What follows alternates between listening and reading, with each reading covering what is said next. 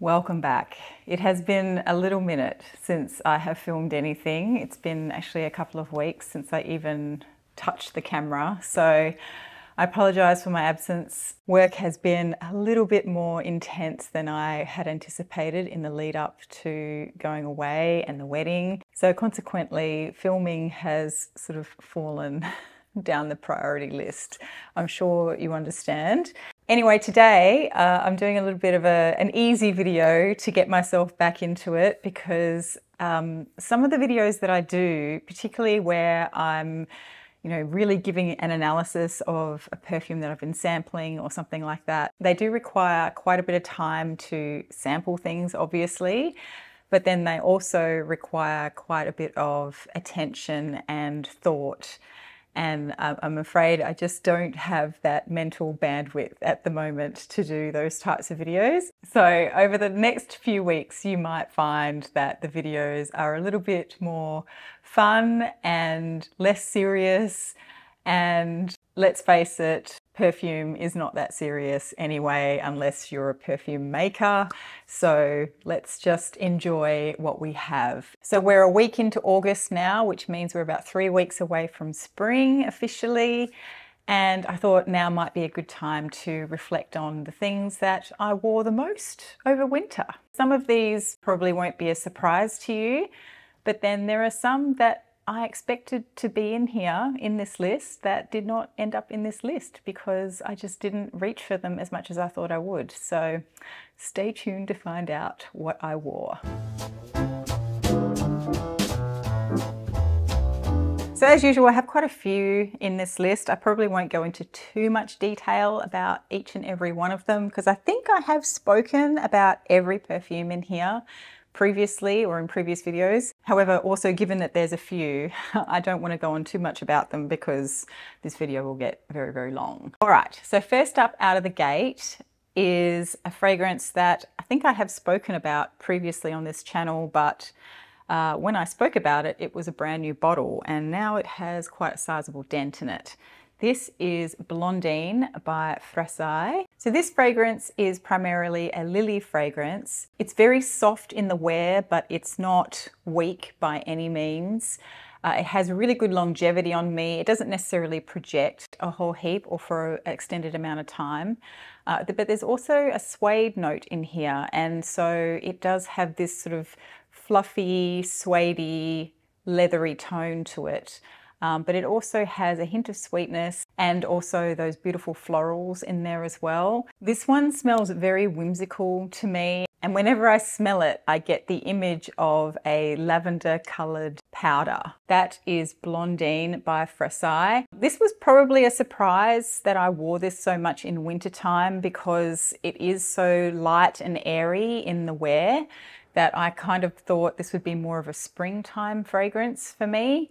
But it just worked really well in the winter time. And I really thought I was going to wear the other Frassailles perfume that I have, which I've talked about quite a bit, Victoria, because that's a lot heavier and a lot more woody, and I think probably a lot more suited to the colder months than this. But for some reason, this was the one I wanted to wear. So you can see I did put a little bit of a dent in it. So the Frassailles bottles are doing very well in my wardrobe in the year of 2023. This is obviously the brand of the year for me. Next up is a fairly new fragrance in my wardrobe. So I don't have that much of a dent in it or anything, but this is Paris by Chanel. This is part of their Les Eaux line. And I really, really enjoy this. I was surprised how much I really liked this. Now this one does remind me quite a bit of another fragrance that I already own. So with that in mind, I probably shouldn't have bought it. However, the reason why I ended up deciding to get this one was because the other perfume that I own, which is similar, which is Gris Chanel by Dior, that one has oak moss and patchouli in it. And I think the patchouli in that is very dominant, whereas this one is more centered around the rose. It still has this earthy tone to it, but this one feels a lot more easy wearing, less sharp, and I guess maybe has a bit of a slightly fruity element to it as well.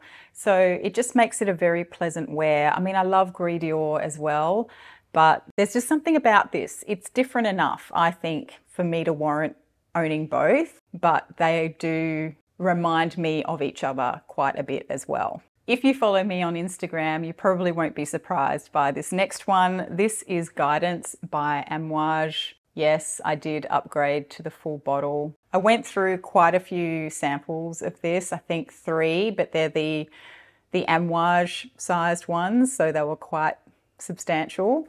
I think they might be a deluxe size. So it's more than the sort of 1.5 to 2 ml that you normally get.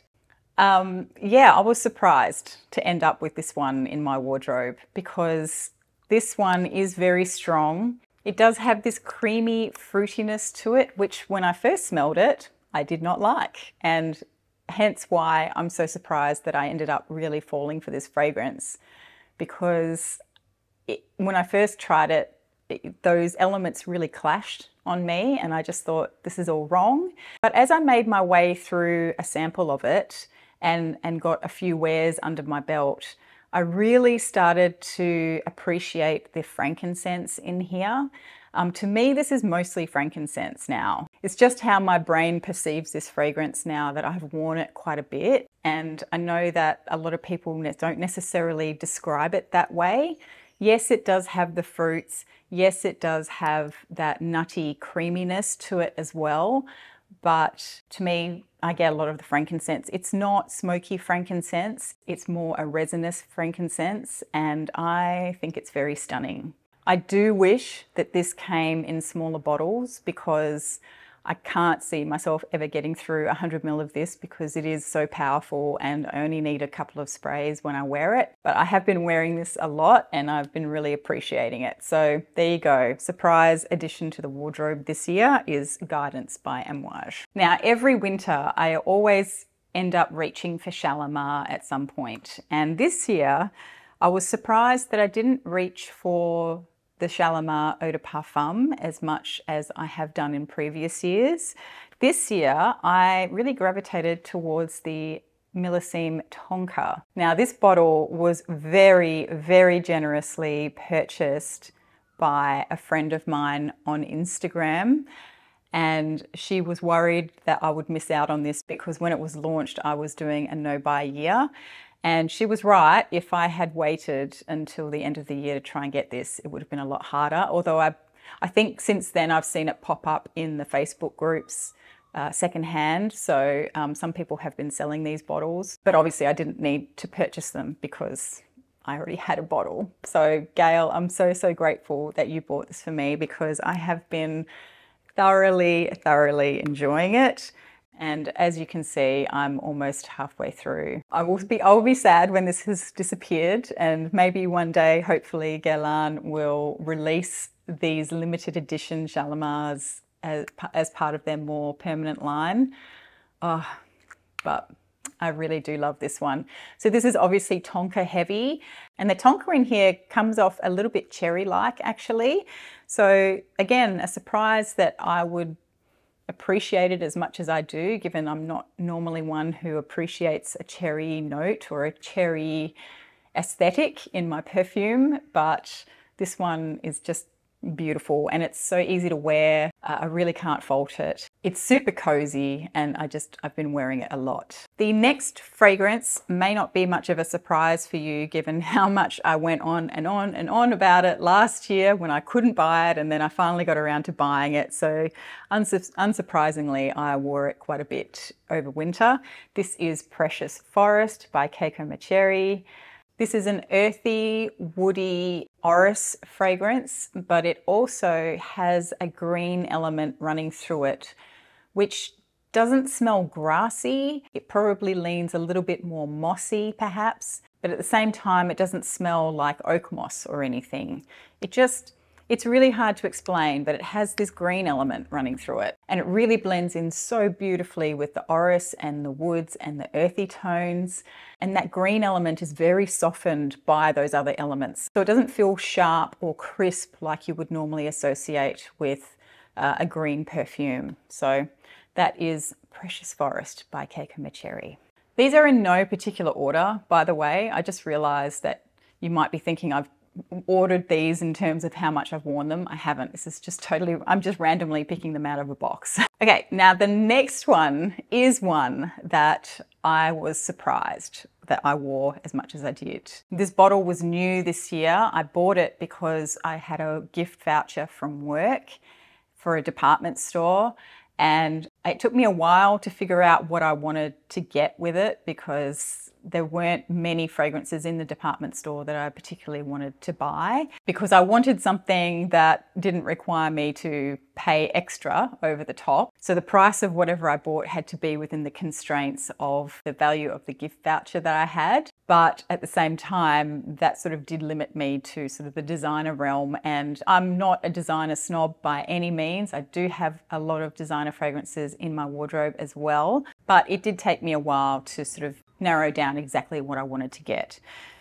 So I ended up buying Musc Noir by Narciso Rodriguez, and it is the big bottle, as you can see. So this is a 100 ml bottle, and I have worn that much of a 100 ml bottle just this year. I mean, granted, this is, I would say, fairly light wearing, so you can get away with spraying a bit more. But I have worn this as a base under other perfumes. It is a typical Narciso Rodriguez musk, but it's very soft and it's got a leathery bent to it, which is distinctive from a lot of the other Narciso Rodriguez fragrances, which tend to either lean more floral or laundry clean. So this one is a lot softer. It has a bit more of a darkness to it. In fact, I think this is, yeah, it's Musc Noir. Is that what I said? Is that what I called it? Not the Musc Noir Rose. This one is much less sweet than that. And as I said, a little bit more leathery leaning. So yeah, this has been a really great workhorse in my wardrobe, and I've really enjoyed wearing this over the winter. And I fully anticipate I will continue to wear it during the spring and summer. The next one is one that I wore probably more in autumn and through the beginning of winter, and I have slowed down on it in the last few weeks, but still worthy of a mention because, again, I did wear it quite a bit. This is Iris Prima by Penhaligon's. Most of this dent was actually made this year, so I have worn it quite a bit. This is a very suede-y, buttery, leathery sort of fragrance that obviously is centered around Iris, hence the name, although we can't always assume anything from names of perfumes these days. But this is quite Iris heavy. It's a very light, airy sort of fragrance. It smells pink. The inspiration for this fragrance was ballerinas, so that probably doesn't surprise one to think that it sort of smells pink, but I do think it has some pink or red fruits in the note profile, which obviously helps to give that impression. It's a really beautiful fragrance, very light wearing. It doesn't have great longevity or projection, but I still really love it. And I mostly wear it just for me anyway. It is sadly discontinued though, so difficult to get hold of. But you know, if it sounds good to you, then just keep your eyes peeled in the secondhand perfume market, I guess.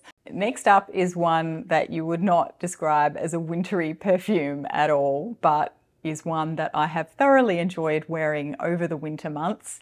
I only really discovered this a few weeks ago, so mostly I've been wearing this perfume in the sort of mid to later end of winter.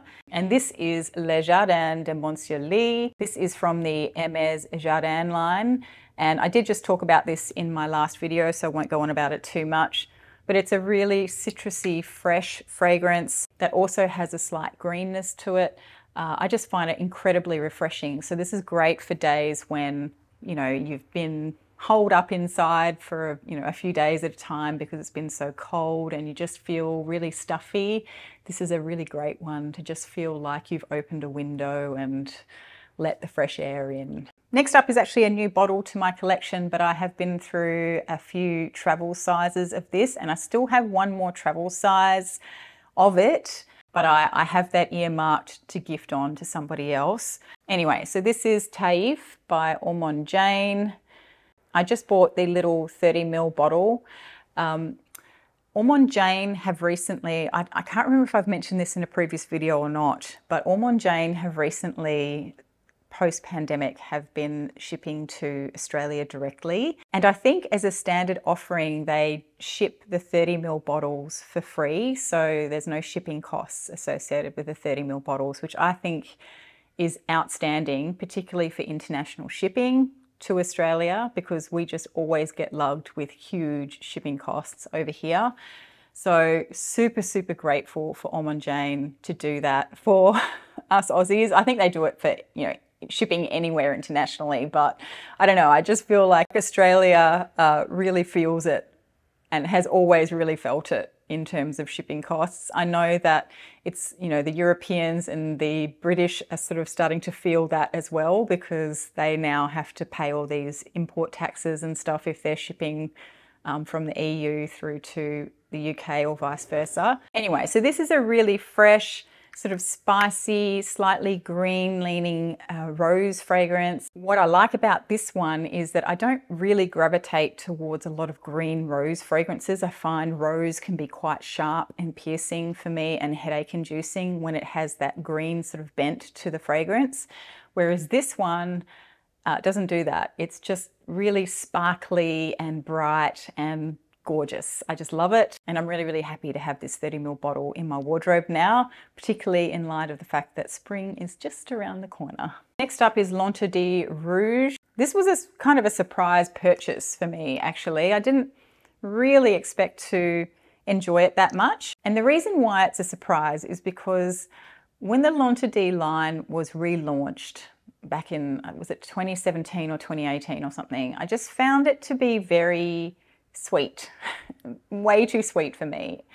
And I didn't really gravitate towards it. And then when I made a purchase from Sephora of some skincare, I don't know if they had a promotion going or something, but I ended up with a sort of travel size 10ml of the L'Interdit Eau de Parfum perfume in a roller ball. So it's kind of like the oil, I guess. At first I tried it and just went, whoa, that's way too sweet. You still can't wear it, put it aside. And then I don't know why, but several months later, I dug it out. All of a sudden, I started wearing it, and Matt really liked it because Matt likes the sweet ones on me. And yeah, so I just started wearing the rollerball, in the evenings when I was walking the dog and stuff, or just putting a little bit on before bed. And it kind of grew on me. The scent profile grew on me.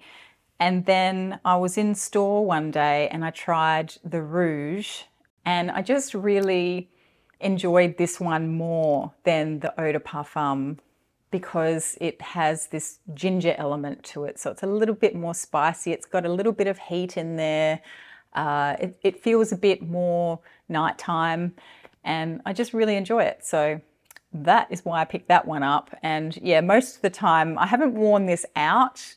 I mostly just wear this when I take the dog for a walk or something like that. And because it is quite strong, I just spritz it on my abdomen underneath my jumpers and things, and then it just sort of gently filters up around me, and I really enjoy it. So that is L'Interdit Rouge. It'll probably take me forever to get through this 50ml bottle because I only spritz it once or twice when I wear it, but a worthy addition to my perfume wardrobe in 2023. Next up is another Ormond Jane fragrance, and it's not the one you think I'm going to talk about. This is a little travel size of Prima. I did mention this, I think, in my wedding perfumes video. I was considering perhaps wearing this as a wedding scent.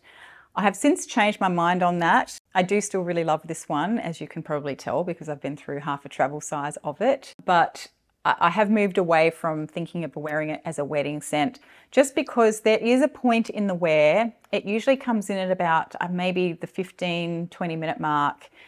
And I don't know if it's cumin or there's some kind of spice in here that does sort of go a little bit challenging on me, and it lasts for probably about half an hour before it softens again and the florals and the sort of ambery tones take over. But that was enough to turn me off wearing it as a wedding perfume, because if I was to spritz it all over, as I intend to do on my wedding day to make sure that I smell great all day long, I just feel like those challenging elements might overwhelm me and make me regret my choice. So for a wedding perfume, no.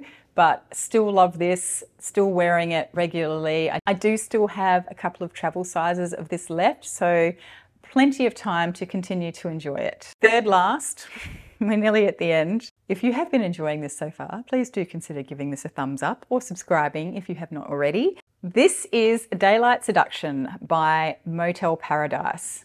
Motel Paradise is a little indie or artisanal perfume house based out of Sydney. It's just one guy. And when I bought this, it was very reasonably priced too. I mean, I think they're all still reasonably priced. This is a 50 ml bottle, and I think I paid $60 for it. I think at the time there might have also been a bit of a sale on, or there was some kind of promotion that I think I got 20% off. And then I know that after I purchased this bottle, he increased his prices recently, but I think they're still fairly affordable, maybe around the $100 mark. It's not a groundbreaking perfume by any means. It's basically a really lovely rosewater scent, and I've been obsessed with rosewater lately. And I don't know, I've just been wanting to bathe myself in this basically for the last few months. And again, it's that thing of, you know, feeling really stuffy in winter because you're wearing all these layers and you feel a bit claustrophobic. And this just makes me feel like my lungs have opened. And I just really enjoy wearing it. So I've been wearing it to the gym, I've been wearing it for walking the dog. I spritz a bit on in the afternoon if I'm feeling a little bit flat.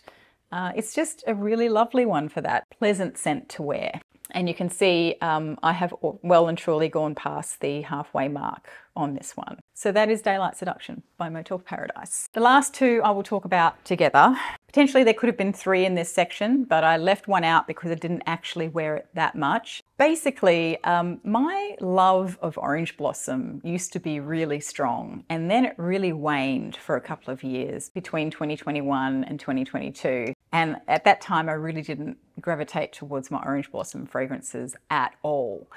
And then I don't know what's happened, but this year, I can't get enough Orange Blossom. Just absolutely loving it. Again, a really great one to wear in the winter because they usually are fairly powerful. You know, they last a long time, but they also just have this really spring, fresh, summery, bright nature to them. And so what I have been wearing a lot this winter is Neroli Orangeur by Matière Première. This is a really fantastic Orange Blossom fragrance. It's not overcomplicated. If you don't like Neroli or Orange Blossom, you probably definitely won't like this one. But it smells very similar to a lot of old school Orange Blossom fragrances. It's just very simple, very clean, and you know, very feminine, and I just really enjoy it. And what I do really like about this one is it does feel very elegant in the wear. So it doesn't actually feel old school or dated or anything. It's still got that sparkly, modern tone to it, but at the same time, it's very characteristically Orange Blossom. And I'm just happy to be back in the Orange Blossom game because it was kind of weird. I was not enjoying Orange Blossom, but I wanted to be enjoying Orange Blossom because I used to love Orange Blossom so much. So that is Neroli Orangeur by Matière Première. I've almost finished this little 6 ml vial, so I probably will upgrade. Maybe I'll just get another 6 ml and just continue to wear through these. It's fantastic that they offer this. Continuing on in the Orange Blossom vein, I have also been wearing this Eau d'Essence from Diptyque. I don't know if I said that correctly, by the way. I don't know if it's Eau d'Essence or Eau d'Essence or something. This one is also Orange Blossom, but I don't enjoy this one quite as much. This one comes off a little bit, I want to say Play-Doh-y, but I'm not sure it's Play-Doh. But it does, you know what it reminds me of? It reminds me of the smell of kindergarten and preschool classrooms where they use a lot of that sort of non-toxic glue, the Clag glue. Is Clag glue an international thing or is it an Australian thing? I don't know. And they've got all their paintings up and their little paper mache things, and it has that distinctive smell. This is kind of what it reminds me of, but it also has that Orange Blossom floral element to it as well. But there is just that undertone of Play-Doh or Clag glue that I can't quite get past. It feels quite thick in the fragrance, and yeah, I don't know, I just, I want to love it because it is diptyque and I do really appreciate diptyque fragrances, but I have to confess I don't really love this one. But I have been sort of trying to get to know it and understand it. I'm not even halfway through this. I think it's a 10 ml size and I think I'm done with it. I think I'll give this one on. And the other orange blossom fragrance that I could have mentioned was Solar Blossom by Misencia. I love that one as well. Very bright and sparkly and also quite puffy and marshmallowy. But in all honesty, I really did gravitate towards the Matière Première one this winter just because it's less vanillic. It doesn't have the Play-Doh-y vibe of this one and it's much more clean and fresh. So, notable absences from this list. The one that is bleeding obvious is Almond Woman by Almond Jane. That's not to say that I didn't wear Woman over the winter. I did, I wore it quite a bit, but I just didn't wear it as much as Taif or Privé. I also thought I might wear Tolu more this winter, which I did not. And I don't know why, but I just really wasn't gravitating towards very spicy or very ambery fragrances this winter. I just wasn't feeling the vibe. I just wanted florals and I wanted freshness and airiness. And I think I also was enjoying quite a lot more orris and leather this winter, even though I love orris anyway. But I tend to wear orris and iris more in the brighter months. The other noticeable absentees from the list were Beloved Woman and Memoir Woman from Amouage, both very highly regarded by myself, both fragrances that I would normally wear quite a bit of in the wintertime, and I didn't really reach for them at all. Now, I don't think not reaching for them was really a conscious decision. It was more about, I had a new Amouage in my closet, and that's the one that I was reaching for the most, purely just because it was new and fresh and exciting. But I did wear Beloved last week and was instantly reminded that that really is a stunning fragrance, and arguably that is more me than Guidance is, but there is just something about Guidance. There just is. I don't know. Can't explain it. Delina Exclusive. Normally I would wear that a lot at home in the evenings and on the weekends, and I really didn't touch it at all this winter. So I wore La Rosée quite a lot over the spring and summer, so perhaps by the time winter came around I had just had my fill of the Delina profile and therefore the Exclusive was shunted to the back. But yeah, I was surprised. I thought that I would wear that more because I thought I was looking forward to wearing that one. Ooh La La by Théo Cabanel is another one that I thought I would wear more over the winter. That is a really beautiful sandalwood fragrance that has, I think, a hazelnut note in it. It's quite puffy and powdery, if I recall correctly, and I really prefer it on cold days. I find it can be a little bit choky sometimes in the heat, and maybe the reason why I wore the things that I wore this winter was because perhaps our winter wasn't as cold this year as it has been in previous years. I can't tell you, I haven't actually checked the facts of the weather, but I really just didn't want to wear heavy fragrances, and that one, whilst absolutely stunning, it does feel heavy when you wear it. It's not super loud, but I do feel like there's a denseness to it that obviously I wasn't gravitating towards this winter. So moving on, Cherie. Bengal Rouge by Papillon Parfums. I don't know why I didn't wear that one. I totally could wear it. Maybe I'll wear it today. I think I just had it in a different section of my perfume cabinet that I don't normally reach down into, and it therefore never saw the light of day. But again, I guess it is an amber fragrance. So again, that's probably why I wasn't gravitating towards it. But I legitimately didn't really think about it either because it was sort of out of sight, out of mind, which is another timely reminder of why it might be a good idea to not let your perfume wardrobe grow so large, because You just don't wear the things that you don't see. And it's not because you don't like them, it's just literally you just don't think about them. And then the last notable absentee on this list was number 5 by Chanel. In any of its formats, I really didn't reach for any of them except for Low, which is a little bottle that lives in my gym bag. And after the gym, I sometimes spritz it on, because if I'm going straight from the gym and stopping at the supermarket on my way home or something, I don't want to walk around the supermarket smelling like I've just been to the gym. So I might spritz on a little bit of Low just to make sure that I'm smelling a little bit fresh and clean as much as possible. So I didn't touch the Eau de Parfum, I didn't touch the Parfum, and I didn't touch the Eau de Toilette over the winter. Again, it's not to say that because I didn't wear them, I don't like them. It's just I either didn't think about them, or they were just a style of perfumery that I just wasn't gravitating towards over the past few months. I'm still very much embedded in this fresh floral phase of my existence. So I'm just going with it and I'm enjoying it. Anyway, that was what I wore over winter. I hope you enjoyed that. I'm going to go now. I've been talking for quite some time and Matt is now home from yoga. So we are going to go have some breakfast together and I'm going to get on with my day. I wish you all the best with yours and I'll see you in the next one. Thanks for watching. How you doing? How was it? How many classes did you do? I did 2. A little different than all the rest. Quite old-fashioned where I had sometimes played chess.